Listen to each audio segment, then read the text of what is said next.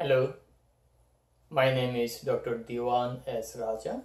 Today I will discuss about the anatomy of the axilla. What is axilla? What is its definition? Axilla or armpit is a pyramidal space at the junction between the upper part of the medial aspect of the arm and the thorax, below the glenohumeral joint and above the axillary fascia. So we'll go there. Definition of axilla. Definition. This is a pyramidal space. This is a pyramidal space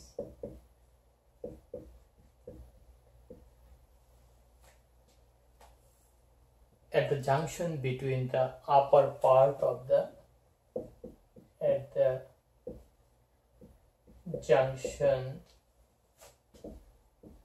between the upper part of the medial aspect of the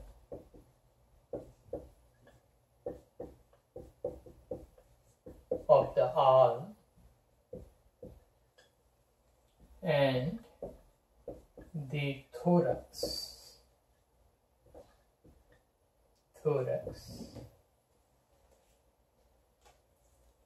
below the glenohumeral joint, below the glenohumeral joint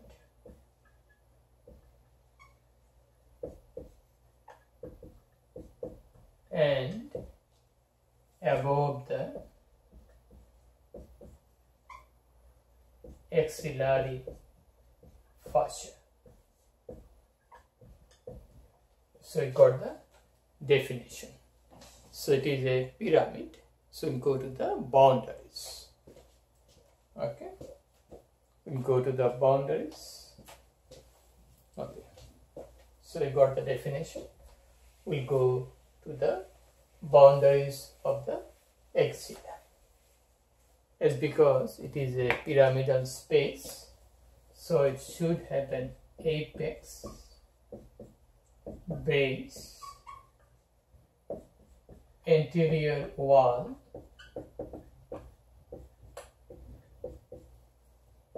posterior wall, lateral wall, medial wall. Okay, we'll go through the structures forming the apex, base, anterior wall, posterior wall, lateral wall and medial wall of the axilla. Okay, apex is not pointed. This is truncated. Okay, that means this not pointed. Okay, and apex is directed above and medially towards the root of the neck. Okay, so apex is directed above and medially, above and directed above and medially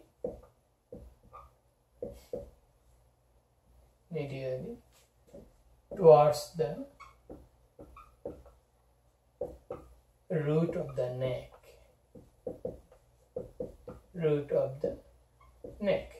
Okay, so what structure forms the apex of the axilla? We have three bones. One is scapula, the upper border of the scapula. This is the scapula. This is the upper border, upper border of the scapula, and part of coracoid process. Coracoid process. Okay. This is one of the boundary of the apex of the axilla. Another bounded by the lateral border of the lateral, or we can say outer border of the first rib, outer border of the first rib. Okay, this is the first rib. Okay, first rib. This is the superior border of the scapula. This is the coracoid process. The suprascapular notch here. Okay. Then we also get this bounded also by the clavicle, posterior surface of the clavicle. Okay. So this three bone forms the apex of the axilla, also called cervico-axillary canal. Cervico-axillary canal. Axillary canal. So this is the apex of the axilla. This is bounded by the superior border of the scapula, part of the coracoid process, posterior part of the clavicle, outer border of the first rib.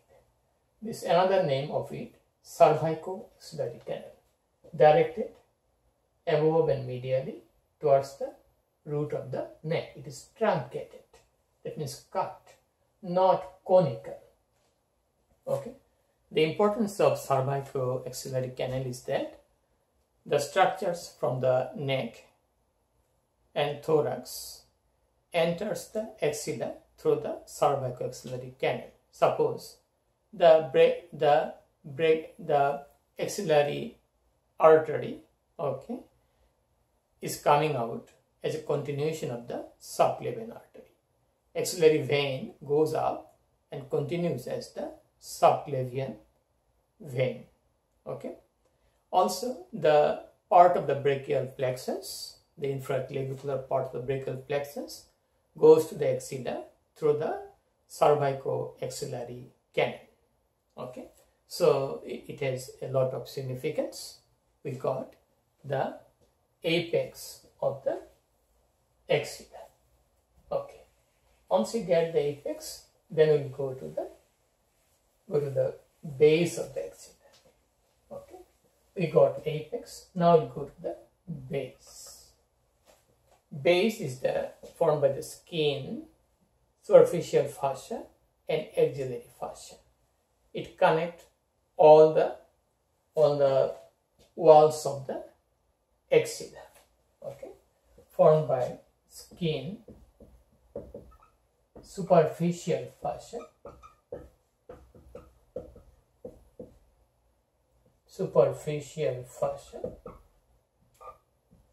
okay, and axillary fascia.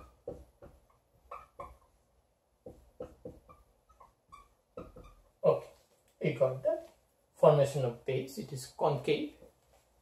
It is concave skin. Area is concave. Okay. Okay, so we got the base of the axilla. It is also related to a cutaneous nerve called intercostobrachial nerve. Intercostobrachial nerve. Okay. Intercostobrachial nerve. Intercostobrachial nerve. What is intercostobrachial nerve?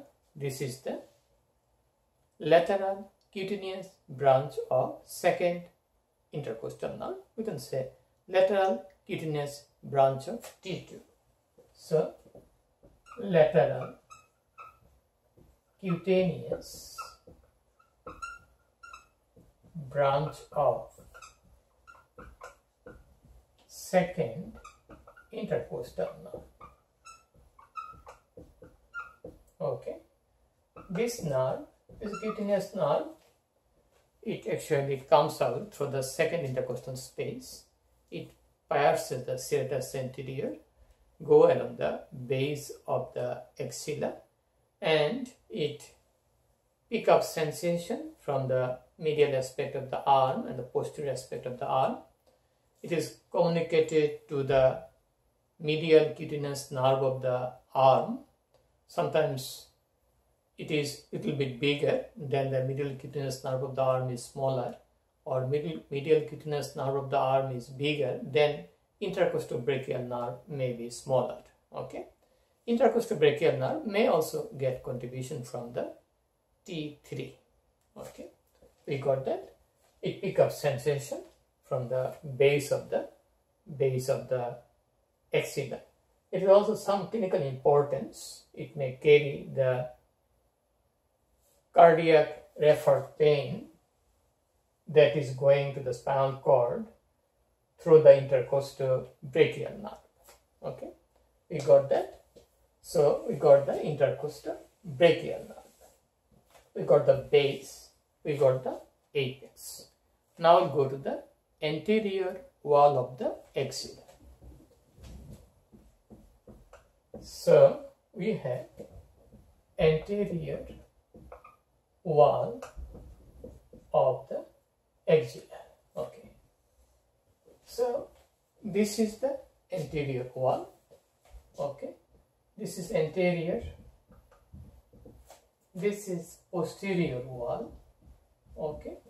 So anterior wall of the axilla is formed by the pectoralis major muscle. Pectoralis major muscle. Okay. So pectoralis major muscle forms the anterior border. Plus we have the pectoralis minor,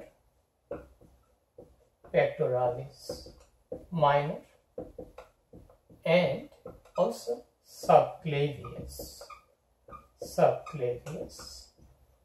and these two muscles are ensheathed by the clavipectoral fascia.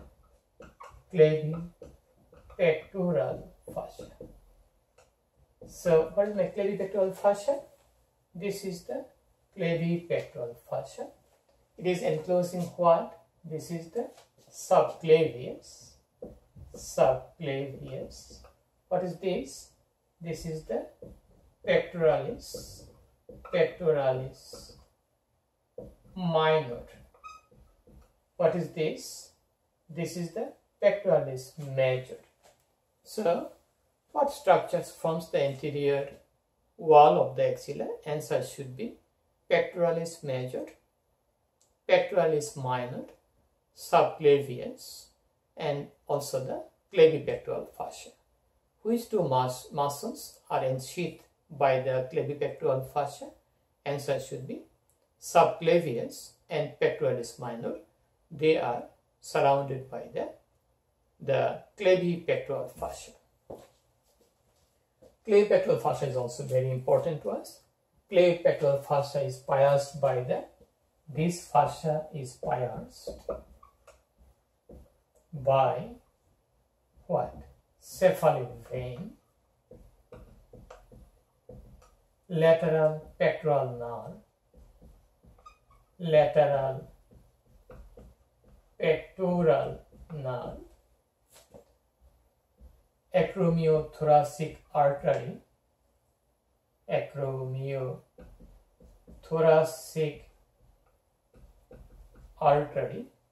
and certainly lymph vessels. Okay. So again, what structure forms the anterior wall of the axilla? Answer should be pectoralis major, pectoralis minor, clavipectoral fascia enclosing the subclavius. This is the, what is this bone? This is the clavicle. clavicle. Subclavius is present below the clavicle, on the undersurface of the clavicle. This is the pectoralis minor muscle. Okay, so we got the anterior wall. Then we get one important point is that what is anterior axillary fold. Okay, anterior axillary fold. Okay, the anterior axillary fold is the lower part of the anterior wall of the axilla. It is formed by the pectoralis major muscle. Okay, so it is the lower part of the anterior wall of the axilla, formed by the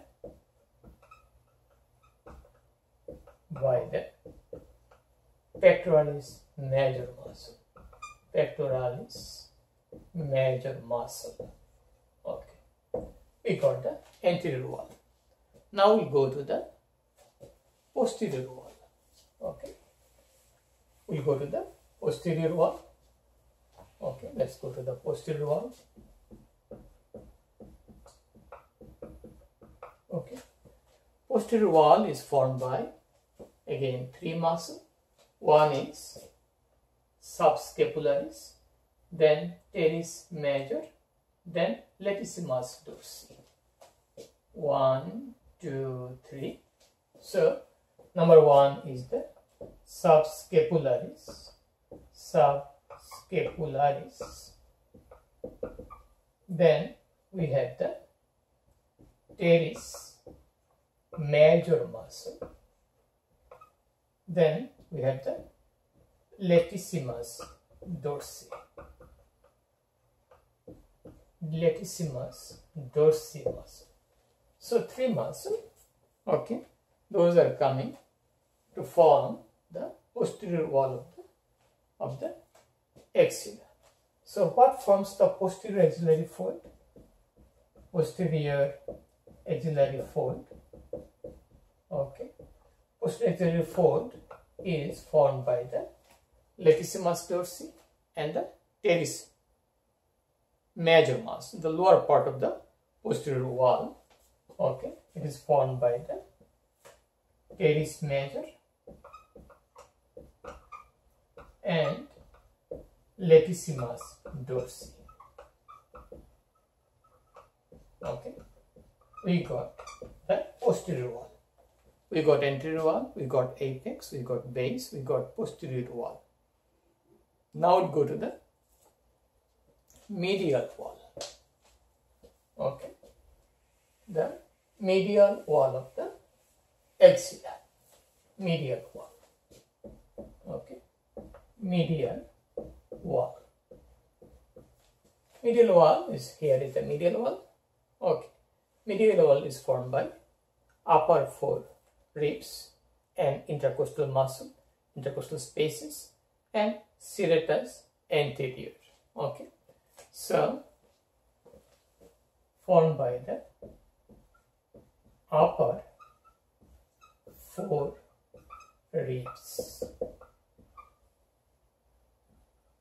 Okay, intercostal muscles. Those are present between the ribs. Then serratus anterior muscle, the upper part of serratus anterior muscle. Okay, serratus anterior muscle. Okay, we got the medial wall of the axilla. Now we go to the lateral wall. Okay, lateral wall. Okay, lateral wall is formed by what? This is actually very narrow space. Okay, lateral wall. It is formed here by the bicipital groove of the humerus. Here it is formed by the bicipital groove of the humerus. Lateral we are going to lateral wall. So it is formed by the upper part of the shaft of the humerus in the region of the intertubercular sulcus or bicipital groove. Okay, so upper part of the shaft of the humerus, upper part of the shaft of the humerus, where at the intertubercular sulcus or bicipital groove. Intertubercular sulcus, also called bicipital groove. Okay, so that is this part. This is the tubercles. Okay, between them we have the bicipital groove. Bicipital groove is here. Okay, that forms the medial, that forms the lateral wall of the, not medial, lateral wall of the axilla. Okay, what does it contain? Here we will get the tendon of the long head of biceps brachii with its synovial sheath. We get the proximal part of the short head of biceps brachii and the coracobrachialis. Okay, so this part, lateral wall, is related to the long head of biceps brachii, head of biceps brachii muscle, short head of biceps brachii muscle, short head of biceps brachii muscle. Okay, and also the muscle coracobrachialis. Okay, so our answer is it is formed by the intertubercular sulcus or bicipital groove, and bicipital groove has some relationship. It has relationship with the, it contains actually the long head of the biceps brachii with its synovial sheath goes through that. Just anteromedial to that we have the short head of the biceps brachii and the coracobrachialis. The coracobrachialis and biceps brachii, they are coming out of the tip of the coracoid process of the scapula. The short head of biceps brachii and the coracobrachialis coming out of the tip of the coracoid process of the scapula. Okay, and also we have to know again this bicipital groove here, it contains the tendon of the long head of the biceps brachii. Okay, we got the lateral wall. We have gone through the apex, base, anterior wall, medial wall, lateral wall. Okay, we got that. So to know again, this is the apex, also called cervicoaxillary canal. The neurovascular bundle is covered or surrounded by a sheath called axillary sheath, like this. Okay, axillary sheath, axillary sheath. That is, surround the blood vessel and the nerve going through the cervicoaxillary canal or apex of the axilla, and that axillary sheath is a continuation of the deep cervical fascia, the prevertebral fascia. Okay, we got the walls of the axilla. We got the apex, we got the base, lateral wall, medial wall, posterior wall of the scapula. Okay, so we got that. Now we go to the contents of the axilla. Contents of the axilla. Contents. Okay, very easy to remember the contents. It is axilla, so it should contain axillary artery. It should contain the axillary artery with its branches, the axillary vein with its tributaries. Nerve, it contains the infraclavicular part of the brachial plexus. Okay, it should contain a lot of lymph nodes because it is a junction between the upper extremity and the thorax. At the junction, we always get a lot of lymph nodes in a healthy person. It may be enlarged in case of any type of disease. Okay, we also get a lot of fat here. Adipose tissue will get a lot of areolar tissue. Okay, so let's get the contents. So you must emphasize on infraclavicular part of the brachial plexus. Okay. Okay. Infraclavicular part of the excuse me. Infraclavicular part of the brachial plexus should contain the trunk division. Okay, we'll get the divisions. Then we'll get the beginning of formation of the cords. Okay, so the infraclavicular part of the brachial plexus is a content of the axilla. I have one YouTube video on the brachial plexus. Also one more YouTube video on the injuries of the brachial plexus. If you have any chance, I wish you will read. We'll go through the video what I have produced. Please look at those videos if possible. Okay, we'll not go there. So contents infraclavicular part of brachial plexus. We have the axillary artery,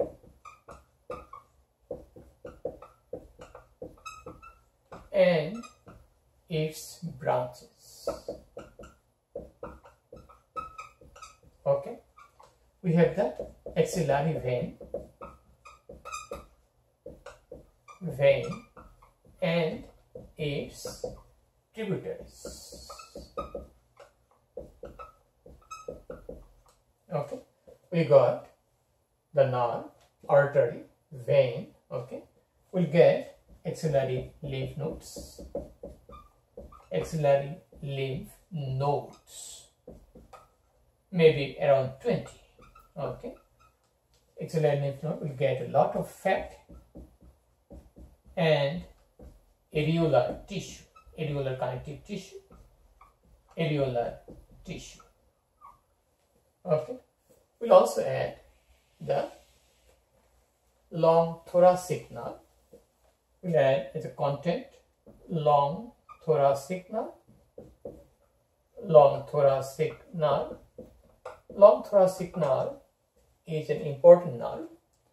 It is an important nerve. It innervates the serratus anterior. It comes out of the roots of the brachial plexus. It passes over the serratus anterior.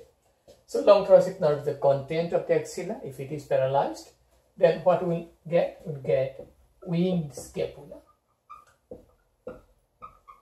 Okay. So we got one nerve, long thoracic nerve, and we'll also like to include intercostobrachial nerve. Intercostobrachial nerve. We discussed that intercostobrachial nerve is the lateral cutaneous branch of the second intercostal nerve, or T2. Okay, we got the contents of the axilla. Okay, now we go to the branches of the axillary artery. It is very important to us. Branches of the axillary artery. Branches of the axillary artery.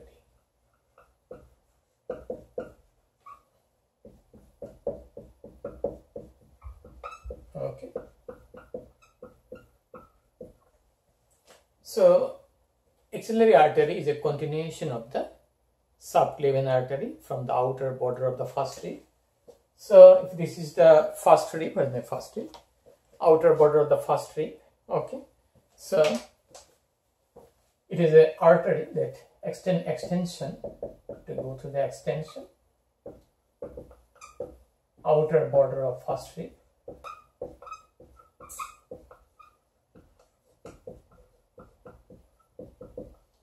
to the lower border of to the lower border of teres major muscle. Okay, teres major muscle. Okay, is the extension. So outer border of the first rib to the lower border of the teres major muscle. Okay, so what are the branches of axillary artery? That is very important to us. Branches of axillary artery, very simple. So suppose this is the upper part continuation of the axillary artery from the subclavian artery. This is the teres major muscle. So this is the artery here, and this artery is divided into three parts by the pectoralis minor muscle. Okay, this is the pectoralis minor muscle. Pectoralis minor. Remember, it is pectoralis minor muscle. This is the first part. This is the second part. This is the third part of the axillary artery. From first part of the axillary artery, we have only one branch. This is the superior thoracic artery. We'll get superior thoracic artery. Okay. From the second part, we'll get two arteries. One is the lateral thoracic artery, another is the acromiothoracic artery, also called thoracoacromial artery. Second part, we'll get the lateral thoracic artery. Okay, lateral thoracic artery, and also get another is the acromiothoracic artery. Okay, acromiothoracic artery, also called thoracoacromial artery. Okay, we got two from the second part, that is underneath the pectoralis minor. One is medial, another is lateral. Then we'll get from the third part of the axillary artery three branches. One is the subscapular artery, subscapular,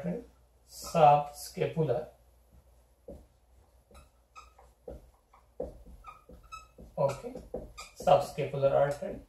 That is very important artery. Subscapular artery gives a branch called circumflex scapular artery. That is important artery that is important for the anastomosis around the scapula.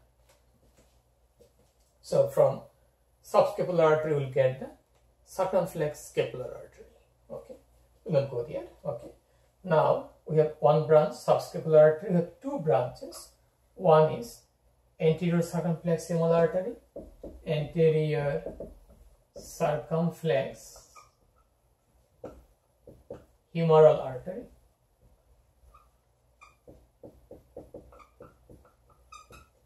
Another one is the posterior circumflex humeral artery, posterior circumflex humeral artery.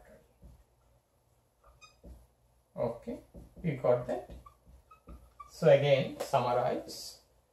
Axillary artery is an artery that is a continuation of the subclavian artery from the outer border of the first rib up to the lower border of the teres major.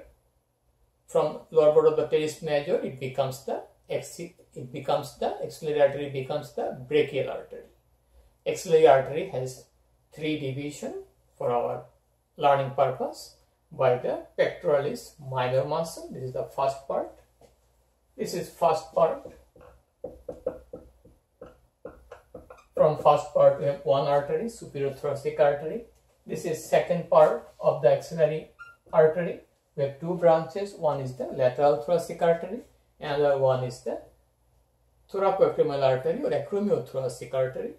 This is the third part of the axillary artery. We have three branches.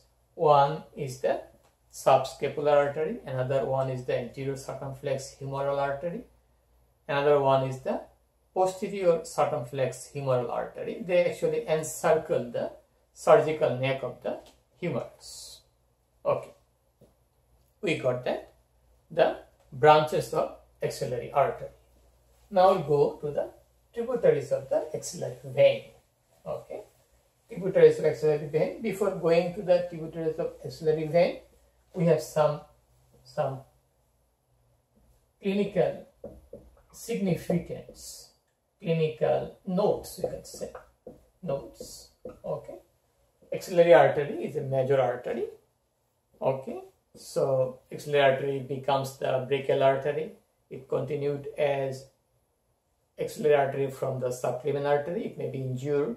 In that condition, we need to press the axillary artery against the humerus. Okay, or we may press just in the mid clavicular region below the clavicle where it begins. Okay, so it needs to be compressed to suspend hemorrhage. Okay, so axillary artery, it needs to be compressed two places. One, third part, we must compress against the humerus. Beginning we may compress so that we can control bleeding or hemorrhage. Axillary artery may go aneurysm, especially first part of the axillary artery. Okay, especially first part, and this is found in case of the pitchers in baseball game. Pitchers of baseball game.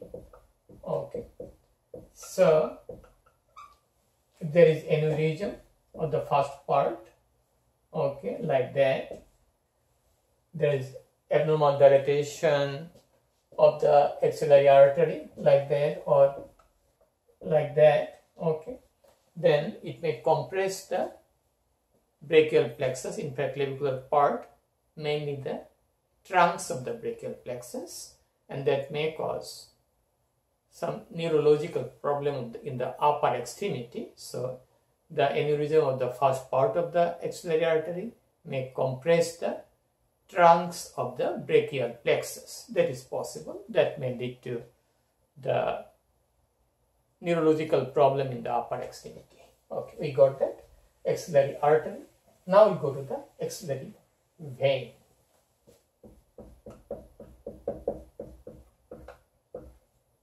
Okay, how axillary vein is formed? Axillary vein is formed by the union of the basilic vein. Okay, so basilic vein plus brachial veins. Okay, brachial vein, some books say the vena comitatus or accompanying vein of the brachial artery. So those are the brachial vein. We can call it vena comitatus of the brachial artery. Okay, brachial artery. So they unite, basilic vein plus brachial veins unite at the lower border of the teres major and becomes the axillary vein. Okay, axillary vein is a content of the axilla, and this vein has the tributaries just like it has the corresponding tributaries like that of the axillary artery. Plus it also receives cephalic vein. Cephalic vein in the upper part of the deltopectoral group at the infraclavicular space here, it receives the cephalic vein. Okay, that is so important to us. The axillary vein. Axillary vein has other importances because it is a big vein. Any damage to the axillary vein may cause profuse hemorrhage, but the clinical significance of axillary vein is that axillary vein may be used to put a catheter to the subclavian vein, or to put a central line. So axillary vein will go to the subclavian vein, then will go to the brachiocephalic vein, then will go to the superior vena cava, going to the right atrium. We may go to the right ventricle. So to pass a catheter, axillary vein is sometimes chosen to go to the subclavian vein. Okay, so there is the importance of axillary vein, with some clinical significance. We got that. Now we'll go to the axillary lymph nodes. Okay, axillary lymph node is very important to us. Axillary lymph nodes is very important because axillary lymph node are the nodes where the breast cancer cells settle. Around 75% of lymphatic drainage of the breast is carried by the axillary lymph nodes. So a person, a woman may have also breast cancer. It is usually a female, and a female has a breast cancer, so she might have enlarged axillary lymph nodes. So what are the groups of axillary lymph nodes? We have around 20 nodes. They are embedded in the fatty tissue and loose irregular connective tissue. Okay, we have this picture, we can remember that. Okay, first of all, this is the anterior one, anterior lymph nodes, anterior also called pectoral lymph nodes. Okay, they pick up the lymph from the upper outer quadrant of the breast, upper part of the abdomen and thorax. Okay, so and also the axillary tail of the breast. Okay, so we may add axillary tail of the breast as a content of the axilla. Okay, in female, in adult female. Okay, so the anterior pectoral group of lymph nodes pick up lymphatics from the breast, and we must know almost all lymphatics of the breast, again more chance to get breast cancer in the upper and outer quadrant of the breast. Okay, I have one YouTube video on breast anatomy, so if you have any chance, please go through both the brachial plexus and the anatomy of the mammary gland or breast. Okay, so anterior or pectoral lymph node, that is anterior. If we put one, this is one. This is not only one lymph node. We may have multiple lymph node here. Okay, group of lymph node, maybe 3 to 5 lymph node here. Okay, then we have the posterior lymph nodes, also called subscapular lymph node.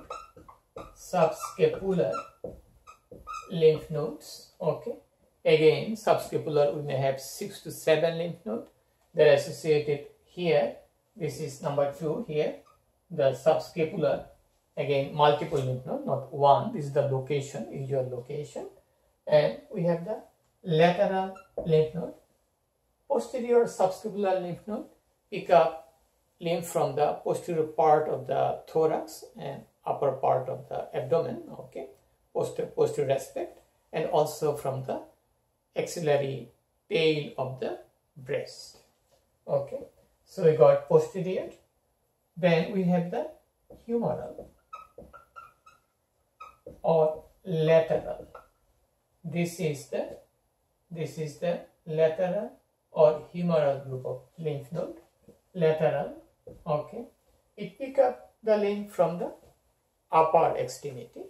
Okay, we go to the lateral lymph nodes. Okay, lateral group of lymph nodes or humeral lymph nodes. Okay, it pick up almost all the lymph from the upper extremity except some lymphatics follow the cephalic vein. Okay, that will go to the central lymph nodes. Okay, this is central, number 4. This is central lymph nodes. Lymph nodes.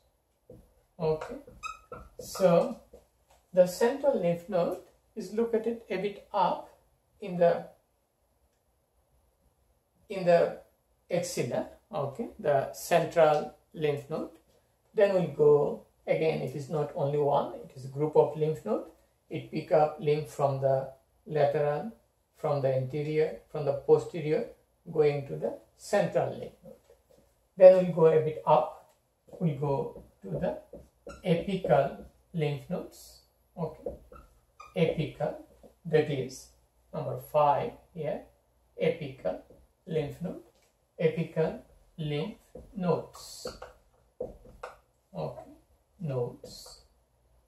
Okay, we got apical lymph nodes, that is located at the apex. Then from the apical lymph node, we'll go to the supraclavicular lymph nodes. Go to the supraclavicular lymph nodes. Supraclavicular lymph nodes. Okay, that is number 6 here. From supraclavicular lymph node, lymph will go through the subclavian trunk. You go to the subclavian trunk